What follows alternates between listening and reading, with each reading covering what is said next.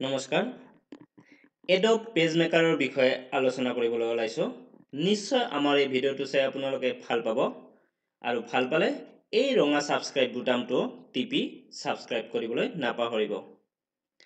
আকৌ সাবস্ক্ৰাইব কৰাৰ পিছত এই বেল বুটামটো টিপিবলৈ নাপাহৰিব বেল বুটামটো টিপিলেহে আমাৰ নতুন নতুন ভিডিঅ'বিলাকৰ আপুনি নটিফিকেশন পাব প্ৰথমতে আমি টুলবাৰৰ বিষয়ে জানিব লাগিব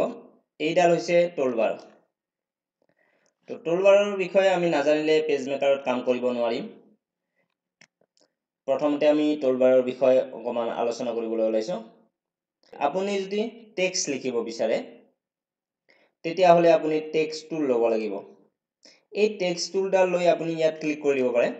আপুনি যি লিখে তাৰ পিছত লিখিব পাৰিব ধৰক কিবা লিখিলে তাৰ পিছত আপুনি এইডাল হৈছে পইণ্টাৰ চাওক এই যে কাৰ্ডাল লিখিছে এইডালৰ নাম হৈছে পইণ্টাৰ আপুনি পইণ্টাৰত ক্লিক কৰি এই যেটো আপুনি লিখিছে শব্দ হেতু ক্লিক কৰি দিলে দেখা পাব এনেকৈ দুটা লাইন আহিছে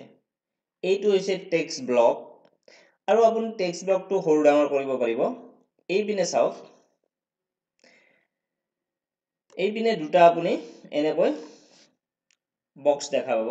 তলৰ বক্সটোত ধৰি এনেকৈ টানি দিব পাৰিব তেতিয়া টেক্সট ব্লকটো এনেকৈ সৰু কৰিব পাৰিব আৰু এনেকৈ ইয়াৰ পৰা তালৈ এনেকৈ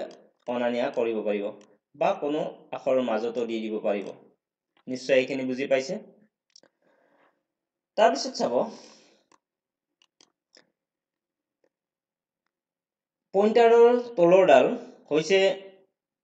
ৰোটেট টুল আপুনি ৰোটেট টুল ব্যৱহাৰ কৰি আপুনি এইটো এনেকৈ ঘূৰাই দিব পাৰিব এটা কথা হৈছে যদি আপোনাৰ ঘূৰাই দিওতে যদি ঠিক মিলা নাই তেতিয়া কি কৰিব ধৰক আপুনি সিধা কৰিব পৰা নাই তেতিয়া এইখিনি চাব এইখিনিত চাওক এই টেক্সটটো যেটো টেক্সট বেকা হৈ আছে সেই টেক্সটটো ক্লিক কৰি আপুনি ইয়াত 0 লিখি দিব 0 লিখি এন্টাৰ প্ৰেছ কৰিব সিধা হৈ যাব নিশ্চয় বুজি পাইছে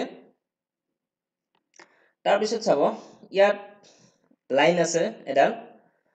বেকাকে লাইন আছে তো বেকা লাইন লাগিলে কেতিয়াবা কৰিব পাৰিব তাৰ পিছত এডাল সিধা লাইন আছে এইডাল কৰিলে সিধাই হ'ব বেকা নহয় তাৰ পিছত এই বক্স আছে এইখিনি ক'ব গ্ৰাফিক টুল তো গ্ৰাফিক টুল ব্যৱহাৰ কৰি আপুনি এনেকৈ বক্স বনাব পাৰিব চাবছো আপুনি এনেকৈ গ্ৰাফিক টুল ব্যৱহাৰ কৰি বক্স বনাব পাৰিব এতিয়া যদি আপুনি লাইন দিয়ে ইয়াত চাওক এনেকৈ লাইন দিব পাৰে লাইন দিলে এতিয়া আপুনি কি কৰিব পাৰিব চাব যদি আপোনাক এনেকৈ লাইন আৰু 10 ডাল লাগে কি কৰিব আপুনি তো এটো কপি কৰিব লাগিব কপি তাৰ পিছত আপুনি পেষ্ট কৰিব লাগিব এডিটত গৈ পেষ্ট কিন্তু নাই পেষ্ট নকৰো মই পেষ্ট মাল্টিপল কৰিম চাওক পেষ্ট মাল্টিপল কৰিলে কি কৰিব পাৰিব আপোনাক 10 ডাল যদি পেষ্ট কৰিব লাগে আপুনি পেষ্ট 10 লিখক ইয়াত নিশ্চয় বুজি পাইছে যিমান ডাল পেষ্ট কৰিব ইয়াত লিখিব তাৰ পিছত আপুনি কোন পিনে পেষ্ট কৰিব হৰিজন্টেল নে ভাৰ্টিকেল নিশ্চয় হৰিজন্টেল গৈ পেষ্ট কৰিব সেই কাৰণে ভাৰ্টিকেলৰ তলত 0 লিখক নিশ্চয় বুজি পাইছে কিমান ডিফাৰেন্সত আপুনি পেষ্ট কৰিব বিচাৰিছে যে মই 0.4 0.5 হলে আধা ইঞ্চি হ'ব 0.4 ৰ ডিফাৰেন্সটোত আপুনি ধৰক 10 ডাল পেষ্ট কৰিব বিচাৰিব এতিয়া ওকে ক্লিক কৰক চাওক ইয়াত 10 ডাল আহি গৈছে নিশ্চয় বুজি পাইছে তো তাৰ পিছত আপুনি এনেকৈ এইডাল সৰু কৰিব পাৰিব চাওক এটো চাই লওক কেনেকুৱা হৈছে তাৰ পিছত যদি এইটো আৰু আপুনি তলৰ পিনে পেষ্ট কৰিব বিচাৰে তেতিয়া আপুনি আকৌ কপি কৰক গোটেইটো কেনেকৈ মই সিলেক্ট কৰিছো চাব আপুনি ইয়াত ক্লিক কৰি এনেকৈ পইণ্টাৰ ডালেৰে গোটেই বক্সটো ভিতৰত সোমাই লওক চাওক গোটেইবিলাক সিলেক্ট হৈ গৈছে তো এতিয়া কি কৰিব পাৰিব আপুনি কপি কৰক এডিটত গৈ কপি কৰক গৈ এডিটত গৈ আকৌ পেষ্ট মাল্টিপলত ক্লিক কৰক এইবাৰ আপুনি ধৰক 4টা ঘৰ বিচাৰিছে তলৰ পিনে তো আপুনি কি কৰিব ওপৰটো হৰিজন্টেল টু 0 কৰিব আৰু ভাৰ্টিকেল টু 0.6 কৰি দিব তাৰ পিছত ওকে ক্লিক কৰক চাওক এনেকৈ আপুনি খুব সহজতে বিভিন্ন ধৰণৰ ঘৰ বনাব পাৰিব মাউস পইণ্টাৰডাল ইয়াৰ পৰা ইয়ালৈকে টানি সিলেক্ট কৰি লৈছো তাৰ পিছত ডিলিট প্ৰেছ কৰিছো ডিলিট হৈ গৈছে এই তিনিটা আছে এই তিনিটাৰ নাম হৈছে টেক্সট ফ্ৰেম এই টেক্সট ফ্ৰেম শেপস কেইটা ব্যৱহাৰ কেনেকৈ কৰা হয় হেতু দেখুৱাম আপুনি ধৰক এটা বক্স বনাইছে ইয়াত আপুনি কিবা লিখিব ইয়াত মাজত ক্লিক কৰিব দি আপুনি ধৰক কিবা লিখিলে তাৰ পিছত কন্ট্ৰোল এ মাৰি হেতু সিলেক্ট কৰিব পাৰিব কন্ট্ৰোল শিফট প্ৰেছ কৰি গ্ৰেটাৰ দেন প্ৰেছ কৰি আপুনি এনেকৈ শৰ্টকাট ডাঙৰ কৰিব পাৰিব চাওক টেক্সট ফ্ৰেমত লিখিলে আপুনি কি হ'ব আপুনি টেক্সট ফ্ৰেমটো এনেকৈ চেঞ্জ কৰি কৰবাৰ টানি লৈ যাব পাৰিব তেতিয়া এই টেক্সটটো যাব কিন্তু যদি আপুনি এই বক্সটো আনি ইপিনে ইপিনৰ এই তিনিটা যে আছে গ্ৰাফিকটোৰ এই তিনিটাত আপুনি তেনেকুৱা এটা সুবিধা নাপাব তো এই তিনিটাত কৰিব লাগিলে কি কৰিব লাগিব হেতু মই দেখুৱাব বিচাৰিছো ধৰক আপুনি এই বক্সটো আনিলে এইটো তো ধৰক আপুনি ইয়াত আনিছে ইয়াত মই লিখিম স্মাৰ্ট কম্পিউটাৰ তো ইয়াৰ পৰা আপুনি টেক্সট টুলেৰে এইজন টেক্সট টুল চাওক এইডাল টেক্সট টুল নিশ্চয় বুজি পাইছে টেক্সট টুলেৰে কি কৰিম এনেকৈ এইখিনিৰ পৰা এইখিনিলৈকে টানি দিলে যি হ'ব এইখিনিৰ পৰা এইখিনিলৈকে টানি দিলে সেই একে হ'ব তো আপুনি এইখিনিৰ পৰা এইখিনিলৈকে টানি দিলে হ'ব তাৰ পিছত লেখক স্মাৰ্ট কম্পিউটাৰ লিখিছো এটো এনেকৈ কন্ট্ৰোল শিফট আৰু গ্ৰেটাৰ দেন প্ৰেছ কৰিলে এনেকৈ ডাঙৰ হ'ব চাওক এইটো কিন্তু ঘৰটো বাহিৰ হৈ গৈছে টেক্সট ফ্ৰেমত লিখিলে এনেকৈ টেক্সটটো ফ্ৰেমৰ পৰা বাহিৰ হৈ নাযায় ইয়াত কিন্তু বাহিৰ হৈ গৈছে এটা চাব এইটো যদি এনেকৈ টানি দিয়ে বাহিৰত গুচি যায় টেক্সটটো কিন্তু অলপ আগতে আমি যেটো টেক্সট ফ্ৰেমত বনাইছিলো চাওক ইয়াত ধৰি এনেকৈ টানি দিয়ে যদি গোটে টেক্সট আৰু বক্সটো দুটাই আহি যাব নিশ্চয় বুজি পাইছে এইটো আৰু হেতু ডিফাৰেন্সটো চাওক কিন্তু আপুনি এইটো তেনেকুৱা কৰিব পাৰে এইটো এনেকৈ সিলেক্ট কৰিব লাগিব দুটা কৰি আপুনি এলিমেন্টলৈ গৈ আপুনি গ্ৰুপ কৰিব লাগিব চাওক ইয়াত গ্ৰুপ অপচন আছে গ্ৰুপ কৰি দিয়ক এতিয়া আপুনি এনেকৈ ধৰি লৈ যাব পাৰিব নিশ্চয় এখিনি বুজি পালে গ্ৰুপ কৰাৰ পিছত আপুনি তেনেকৈ লৈ যাব পাৰিব তাৰ পিছতে ইয়াত তলত হ্যান্ড টুল আছে হ্যান্ড টুল ব্যৱহাৰ কৰি আপুনি পেজটো এনেকৈ টানি তলক বা ওপৰত লৰচৰ কৰিব পাৰিব যিয়ে নকৰক এনেকুৱা লৰচৰ কৰিব পাৰিব তাৰ পিছত এতিয়া জুম টুল আছে আপুনি ইয়াত ক্লিক কৰি ডাঙৰ কৰিব পাৰিব ৰাইট ক্লিক কৰি আপুনি এক্সুৱেল সাইজলৈ আহি যাব পাৰিব তৎক্ষণাত বা যিকোনো ইয়াত জুম ব্যৱহাৰ কৰিব 100% ক্লিক কৰিলে 100% হ'ব 200% ক্লিক কৰিলে 200% হৈ যাব এনেকৈ আপুনি এইডালেৰে বিভিন্ন ধৰণে আপুনি সৰু ডাঙৰ কৰিব পাৰিব জুম কৰিব পাৰিব আৰু আদাৰ ভিউজক গলে আপুনি এইখন পাব ইয়াত যিমান পাৰ্চেন্ট লাগে লিখি দিব পাৰিব যে 115% লাগে ইন্টাৰপ্ৰেছ 115 টাই গৈছে কিয় ইয়াত চাওক 115 ইয়াত নাই আপুনি ইয়াত নথকা এটা বনাব পাৰে আদাৰ ভিউজত গৈ নিশ্চয় এখিনি বুজি পাইছে আৰু এটা ক্ৰপ আছে ইয়াত ক্ৰপ চাওক ক্ৰপ এটা আছে ক্ৰপটোৰ ব্যৱহাৰ আপুনি এটা পিকচাৰ আনিলে গম পাব মই এটা পিকচাৰ আনি দেখুৱাব বিচাৰিছো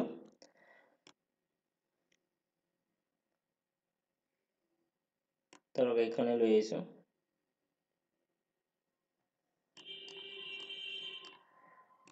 চাওক এই ফটোখন কেনেকৈ ক্ৰপ কৰিব পাৰি হেতু দেখুৱাইছো এইটো চাওক এইটো হৈছে ক্ৰপ টুল সিলেক্ট কৰি লম প্ৰথমতে পিকচাৰটো তাৰ পিছত ক্ৰপ টুলত ক্লিক কৰি দিম তাৰ এনেকৈ পিকচাৰখন কাটি দিব পাৰিব চাওক কাটি দিছো এনেকৈ আপুনি আৰু ইপিনে লৈ গলে ওলাই যাব পিকচাৰখন নিশ্চয় বুজি পাইছে এনেকৈ ক্ৰপ টুল ব্যৱহাৰ কৰি আপুনি পিকচাৰ এখন কাটিব পাৰিব এতিয়া অইন এটা দেখুৱাব বিচাৰিছো চাওক এই যে গ্ৰাফিক টুল আছে মই গ্ৰাফিক টুলৰ এটা এই টুল আনিম মই চাওক এইটো ক্লিক কৰি এনেকৈ ওপৰতে এটা বক্স বনাই দিছো তাৰ পিছত চাব এলিমেন্টত গৈ আপুনি পলিগন সেটিং পাব ইয়াত ক্লিক কৰিব পলিগন সেটিংত আপুনি কি কৰিব পাৰিব এই ইয়াৰ পৰা মই এইখিনিৰ পৰা আৰম্ভ কৰি এইখিনিলৈকে টানি লৈ আহিম তেতিয়া এই গোটেইখিনি সিলেক্ট হৈ যাব এইখিনি সিলেক্ট হ'ব চাব ইয়াত পইন্টাৰছত ক্লিক কৰি মই এনেকৈ টানি আনিছো ইয়ালৈকে দুটা বস্তু পিকচাৰটো আৰু বক্সটো সিলেক্ট হৈছে এটা এলিমেন্টত যাওক এলিমেন্টত গৈ পলিগন সেটিং বুলি আছে তাত ক্লিক কৰিব লাগিব তাৰ পলিগন সেটিং ডায়লগ বক্সৰ পৰা আপুনি কি কৰিব পাৰিব ইয়াৰ ডিজাইনটো অকমান চেঞ্জ কৰিব পাৰিব নিশ্চয় বুজি পাইছে তাৰপিছত ওকে ক্লিক কৰক তাৰ পিছত কি কৰিব পাৰিব আপুনি এলিমেন্টলৈ গৈ মাৰ্কস আছে ইয়াত মাৰ্কস ক্লিক কৰি দিব চাওক এটো এনেকুৱা হৈ গৈছে তো এতিয়া আপুনি এটো এনেকৈ অলপ লৰচৰ কৰিলে কিন্তু এনেকুৱা হৈ যাব তো এইটো নোহোৱা কৰিবলৈ আপুনি কি কৰিব লাগিব এনেকৈ আকৌ সিলেক্ট কৰি লৈ এটো এলিমেন্টত গৈ গ্ৰুপ কৰি দিয়ক গ্ৰুপ কৰাৰ পিছত কিন্তু আপুনি লৰচৰ কৰিব পাৰিব কোনো ভয় নাই নিশ্চয় বুজি পাইছে আপুনি যদি ইয়াৰ লাইন কালাৰ ডাল নাইকা কৰিব বিচাৰিছে এলিমেন্টলৈ যাওক ষ্ট্ৰোকক যাওক ষ্ট্ৰোক অপশনৰ পৰা নন বাছি লওক চাওক লাইন ডাল গুছি গৈছে নিশ্চয় বুজি পাইছে তাৰ পিছত যদি আপুনি এটা বক্স বনাই ইয়াত বক্সটো কেনেকৈ ঘূৰাব পাৰে হেতু দেখুৱাইছো ইয়াত চাওক এইখিনি rotate বুলি কোৱা হয় এইখিনি যি দেখিছে তো আপুনি rotate কৰিবলৈ এই যি চাৰিটা বুটন দেখিছে তাত ক্লিক কৰি আপুনি ঘূৰাব পাৰে বা নতুবা ৰাইট সাইডে থকা তাৰে সো সাইডে থকা এইখিনিত আপুনি যেটো 00 দেখিছে তাত আপুনি কিবা লিখিও ইন্টাৰ প্ৰেছ কৰি হেতু ঘূৰাব পাৰে মই প্ৰথম যেটো বক্স আছে তাত 10 লিখিছো 10 লিখি ইন্টাৰ প্ৰেছ কৰাৰ লগে লগে আপুনি দেখিব যে এনেকৈ লেফট সাইডে ঘূৰিছে তো আকৌ যদি আপুনি 20 লিখে এন্টাৰ প্ৰেছ কৰে চাওক ঘূৰিছে এনেকৈ আপুনি নিজৰ ইচ্ছামতে ঘূৰাব পাৰিব 45 লিখি এন্টাৰ প্ৰেছ কৰিছো এই চাওক তাৰ পিছত যদি 90 লিখি এন্টাৰ প্ৰেছ কৰো চাওক এনেকৈ ঘূৰিছে নিশ্চয় বুজি পাইছে তাৰ পিছত তাৰ তলৰটো চাব কেনেকৈ ঘূৰিব এইবাৰ যদি মই ইয়াত 10 লিখি এন্টাৰ মাৰো এটো কেনেকুৱা হৈছে চাওক তাৰ পিছত মই ইয়াত 20 লিখি এন্টাৰ মাৰিছো চাওক তাৰ পিছত এটো মই ইয়াত 40 লিখি এন্টাৰ মাৰিছো চাওক কেনেকুৱা হৈছে তাৰ পিছত ইয়াত মই 60 লিখি এন্টাৰ মাৰিছো চাওক কেনেকুৱা হৈছে নিশ্চয় এই দুটা বুজি পাইছে যদি -60 লাগে ইয়াত যদি মাইনাস চিনডাল দি দিয়ে আগত দি এন্টাৰ প্ৰেছ কৰে চাওক ওলোটা হৈ গৈছে তেনেকৈ আপুনি কৰিব পাৰিব আৰু এটো ঠিক কৰিবলৈ আপুনি 0 লিখি এন্টাৰ মাৰক 0 লিখি এন্টাৰ মাৰক এটো চাওক হৈ গৈছে নিশ্চয় বুজি পাইছে rotate কেনেকৈ কাম কৰে নিশ্চয় বুজি পাইছে তো তাৰ পিছত আকৌ এটা দেখুৱাইছো এতিয়া ধৰক আপোনাক এটা ত্ৰিভুজ লাগে কেনেকৈ কৰিব আপুনি গ্ৰাফিক টুলৰ পৰা এইটো লওক তাৰ পিছত আপুনি এলিমেন্টলৈ গৈ পলিগন সেটিংত যাওক ওপৰত যেটো আছে আপুনি হেতু ওপৰত 3 লিখি দিয়ক এটো 3 লিখি ওকে মাৰক চাওক ত্ৰিভুজ হৈ যাব আকৌ দেখুৱাইছো এলিমেন্টলৈ যাওক পলিগন সেটিংত যাওক আপুনি এইটো যদি এই পিনে টানি দিয়ে বেছি হৈ যাব চাওক আপুনি ইয়াতো ক্লিক কৰিব পাৰে 1 2 এনেকৈ কমা বাৰা কৰিব পাৰে 4 কৰিলো 5 কৰিছো ওকে ক্লিক কৰিছো পঞ্চভুজ হৈ গৈছে এলিমেন্ট পলিগন সেটিং এবাৰ 6 কৰি দিছো ওকে মাৰি দিছো চাওক এনেকৈ আপুনি যিমান বঢ়াই থাকিব পাৰিব এইটো সব নিশ্চয় বুজি পাইছে ইয়াত আপুনি কালাৰ দিব পাৰে এলিমেন্টলৈ গৈ ফিল অপশনলৈ গৈ সলিডত ইয়াত ক্লিক কৰি দিয়ক সব ব্ল্যাক হৈ গৈছে ব্ল্যাকটো যদি বেলেগ কালাৰ কৰিব বিচাৰে এলিমেন্টলৈ যাই ফিল এন্ড ষ্ট্ৰোক অপশনত ক্লিক কৰিব লাগিব তেতিয়া আপুনি ইয়াত তলত এইখন ডায়লগ বক্সৰ কালাৰ পাব যেটো ফিল লেখা আছে তাৰ তলত যেটো কালাৰ আছে কালাৰ কৰি দিব সব হৈ গৈছে লাইন কালাৰডাল ব্ল্যাক হৈ আছে এলিমেন্টলৈ গৈ ফিল এন্ড ষ্ট্ৰোক অপশনলৈ গৈ আপুনি লাইন কালাৰ বেলেগ কৰি দিব পাৰে ৰেড কৰি দিলো সব ৰেড হৈ গৈছে এটা এই বক্সটোত কিবা যদি আপুনি লিখিব লগা হয় ধৰক বক্সটো কলা কৰিব আৰু আখৰটো বগা কৰিব তেতিয়া আপুনি এলিমেন্টলৈ গৈ ফিল অপশনত ক্লিক কৰি সলিড অপশনত ক্লিক কৰি দিয়ক তাৰ পিছত আপুনি টেক্সট টুল লৈ টেক্সট টুল ব্যৱহাৰ কৰি ইয়াত এনেকৈ টানি দিব ইয়াত এতিয়া যদি লেখো কলা আখৰে লেখা যাব আৰু আমি গম নাপাম চাব নিশ্চয় গম পাইছে লেখা গৈ আছে কিন্তু আমি গম পোৱা নাই তো আপুনি যদি আখৰটো বগাকৈ লিখিব বিচাৰে তেতিয়া কি কৰিব লাগিব চাও এই তলৰ চাব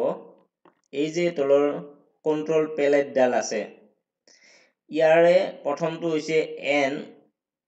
নৰ্মেল তাৰ পিছত বোল্ড তাৰ পিছত ইটালিক তাৰ পিছত আন্ডাৰলাইন তাৰ পিছত ৰিভাৰ্স আছে R2 চাও ইয়াত আপুনি ভালদৰে লক্ষ্য কৰিলে গম পাব ইয়াত এটা R আছে নিশ্চয় বুজি পাইছে তো সেই R2 ক্লিক কৰিব লাগিব লেখাৰ আগ মুহূৰ্তত এতিয়া আপুনি যি লিখে বগা হৈ লিখিব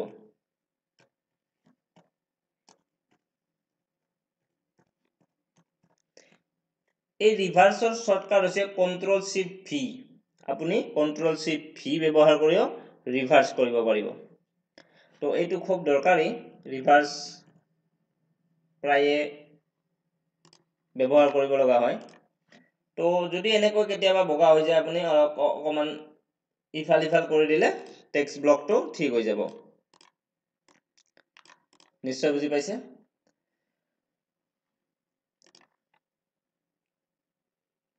তাৰ পিছত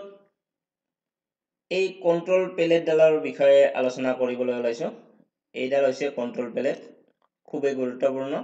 আপুনি পেজ মেকাৰত কাম কৰিব জানিলে যেনেকৈ আমি টুলখিনি জানিলো টুল বক্সৰ বিষয়ে যেনেকৈ শিকিলো তেনেকৈ এই কন্ট্ৰোল প্যালেট ডালৰ বিষয়ে আপুনি জানিব লাগিব তাৰ কাৰণে মই ইয়াত অকমান লিখি বুজাব বিচাৰিছো সাপোজ ইয়াত স্মাৰ্ট লিখিছো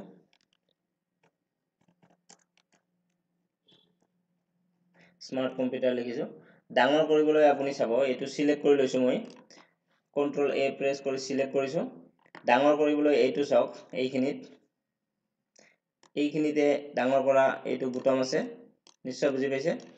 তো তাত ক্লিক কৰি আপুনি এনেকৈ আখৰটো ডাঙৰ কৰি দিব পাৰে নিশ্চয় বুজি পাইছে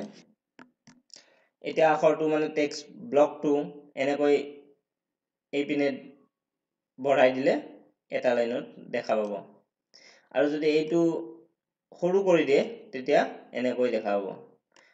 চাওক সৰু কৰি দিলে এনেকুৱা কিছুমানৰ এনেকুৱা হৈ থাকে তো তেতিয়া কি কৰিব আপুনি ইয়াত ক্লিক কৰিব টেক্সটত আৰু এই যেটো আমাৰ টেক্সট ব্লক তাৰে যি চাৰিটা কোণত বক্স আছে সৰু সৰু সেই তাৰে তলৰ ৰাইট সাইডৰ বক্সটো ধৰি এনেকৈ দীঘল কৰি দিব তেতিয়া আপোনাৰ এইটো ঠিক হৈ যাব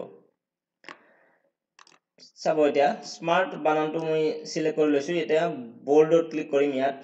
বি আছে তলত সব বোল্ড হৈ গৈছে নিশ্চয় বুজি পাইছে আকৌ এবাৰ সিলেক্ট কৰি মই বিট মাৰি দিছো নৰমাল হৈ গৈছে তো আপুনি এনেকৈ সিলেক্ট কৰি আপুনি কি কৰিব পাৰে বোল্ড ইটালিক আন্ডাৰলাইন এইবোৰ কৰিব পাৰে আকৌ আপুনি যদি এনত ক্লিক কৰে নরমাল হৈ যাব সব ইয়াত আছে তলত এইখিনিত মই কি ক্লিক কৰিছো বোল্ড ইটালিক আন্ডাৰলাইন এইখিনিত আছে প্ৰথমতে আছে এন নৰমাল হ'ব তাৰ পিছত বি আছে বোল্ড হ'ব আই আছে ইটালিক হ'ব ইউ আছে আন্ডাৰলাইন হ'ব তাৰ পিছতটো ৰিভাৰ্স অলপ আগতে দেখুৱাইছো এটো তাৰ পিছত ষ্ট্ৰিক থ্ৰো আছে ইয়াত ক্লিক কৰি যদি এটো তুমি ষ্ট্ৰিক থ্ৰোত মাৰি দিও তো এটো এনেকুৱা হ'ব চাও আকৌ এবাৰ মাৰিলে ষ্ট্ৰিক থ্ৰোটো উঠি যাব তাৰ পিছত চাও এইটো যদি আপুনি ক্যাপিটেল লেটাৰ কৰিব বিচাৰে তেতিয়া ইয়াত দুটা সি আছে সিতে ক্যাপিটেল বুজাইছে এটা ডাঙৰ আছে এটা সৰু আছে আপুনি যদি সৰু সিটো মাৰি দিয়ে সৰু সিটো ক্লিক কৰে তেতিয়া কি হ'ব আটাইবিলাক ক্যাপিটেল লেটাৰ হৈ গৈছে কিন্তু এস টো আৰু সি টো যেহেতু মই ক্যাপিটেল লেটাৰ কৰিছিলো সেই দুটা ডাঙৰ কৰি দেখুৱাইছে আৰু যদি সিলেক্ট কৰি আপুনি ডাঙৰ সিটো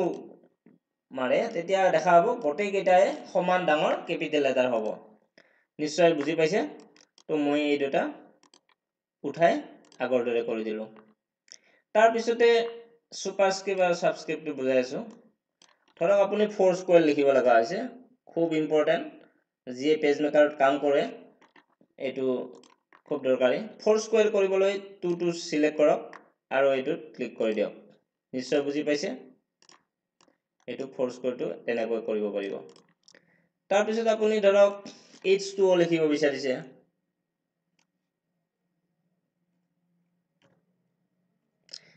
h2o টো যদি আপুনি লিখিব বিচাৰে তেতিয়া 2 টো সিলেক্ট কৰক আৰু এইটো ক্লিক কৰিব চাওক এইটো ক্লিক কৰিব বিচাৰিছো মই এইটো তো এইটো ক্লিক কৰাৰ লগে লগে 2 টো তললৈকে আহি গৈছে এনেকৈ আপুনি সাবস্ক্ৰাইব আৰু সুপাৰস্ক্ৰিপ্ট কৰিব পাৰিব এইখিনি চাওক ইয়াত কি হৈছে লাইন স্পেচিং যদি আপুনি কম হোৱা বুলি ভাবে তেতিয়া বঢ়াই দিবলৈ এটো কৰিব লাগিব এটো লাইন স্পেচিংটো বাঢ়ি গৈ আছে লাইন স্পেচিং বঢ়াবলৈ আপুনি এইখিনি যে দেখিছে দুটা বুটাম ইয়াত চাৰিটা বুটাম আছে তলৰ দুটা লাইন স্পেচিং বঢ়োৱা আৰু কমোৱা আৰু ওপৰৰ দুটা হৈছে সাইজটো বঢ়োৱা আৰু কমোৱা এইখিনিত চাওক এইখিনিত চাৰিটা বুটাম আছে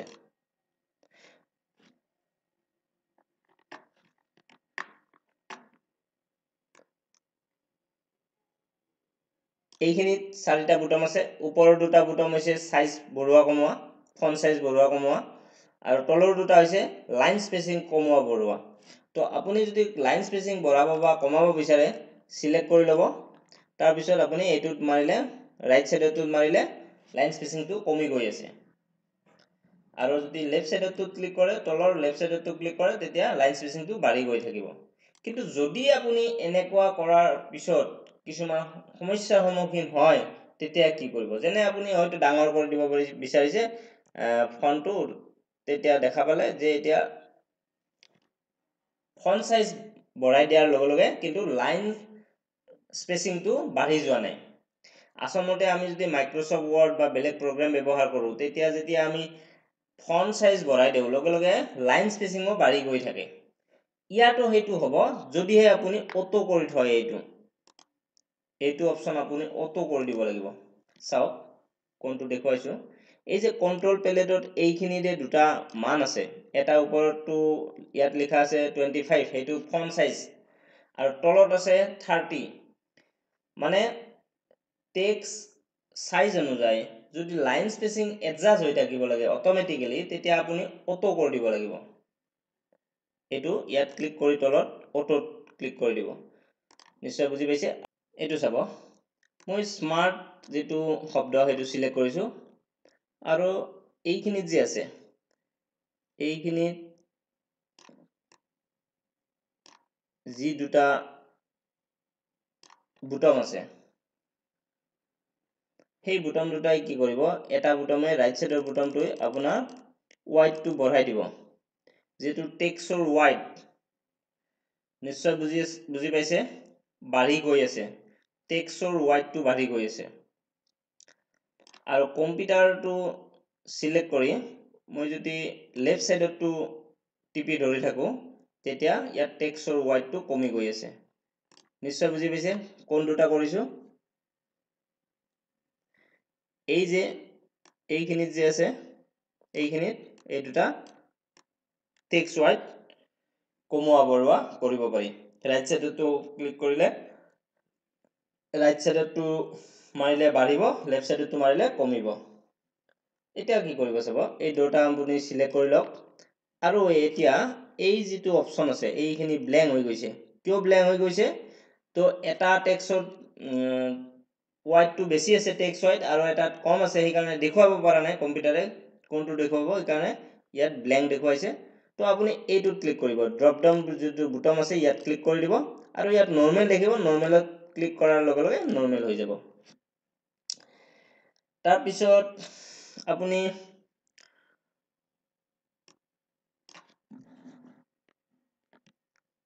ট্ৰেকিং বুলি এটা অপচন আছে সেইটো ক্লিক কৰিলে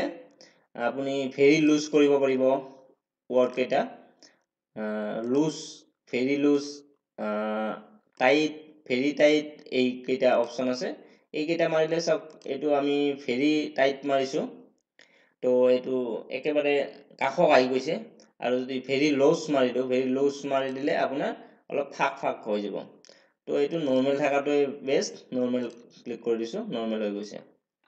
তাৰ পিছত চাব এইখিনিত চাৰিটা বুটাম আছে তাৰে ওপৰৰ দুটা বুটামৰ কামটো দেখুৱাব বিচাৰিছো ওপৰৰ ৰাইট সাইডৰ বুটামটো টিপি দিলে হেতু কি হৈছে যে এতিয়া প্ৰতিটো লেটাৰৰ মাজৰ যি স্পেস সেই স্পেসখিনি বাঢ়িছে আখৰ সৰু ডাঙৰ হোৱা নাই আখৰৰ মাজৰ ফাকবিলাক কমা বঢ়োৱা কৰিব পাৰি এইটোৰে এটাৰে কমি যায় এটাৰে বাঢ়ি যায় আৰু আপুনি কি কৰিব পাৰিব স্যাৰক ধৰক ওটো বা যিকোনো এটা লেটাৰ বা দুটা লেটাৰ বা তিনিটা লেটাৰ বা এটা ওয়াৰ্ড আপুনি সিলেক্ট কৰি যদি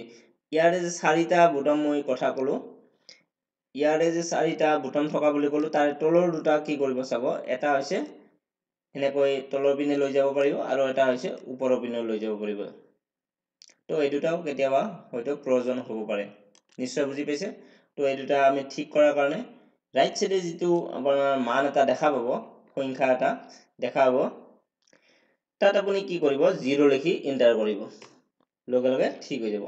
এতিয়া চাওক কেনেকৈ দেখুৱাই আছে এনেকৈ যদি আপোনাৰ কেতিয়াবা হয় এতিয়া জুম কৰি দিব বা জুমটো এক্সেল সাইজ কৰি দিব তেতিয়া ঠিক হৈ যাব তো নিশ্চয় আমাৰ এই ভিডিওটো চাই আপোনালোকে ভাল পাইছে যদি ভাল পাইছে লাইক কৰিব আগলৈ আমি এনেকুৱা ভিডিও বনাই থাকিম তো যদি আমাৰ এতিয়াও চেনেলটো আপুনি সাবস্ক্ৰাইব কৰা নাই সাবস্ক্ৰাইব কৰিব আৰু সাবস্ক্ৰাইব বুটামৰ কাষত থকা বেল বুটামটো টিপিবলৈ নাপাহৰিব তেতিয়া আমি বনোৱা নতুন নতুন ভিডিওবিলাকৰ নটিফিকেশন পাব আৰু ভিডিওটো শেয়াৰ কৰিবলৈ নাপাহৰিব ধন্যবাদ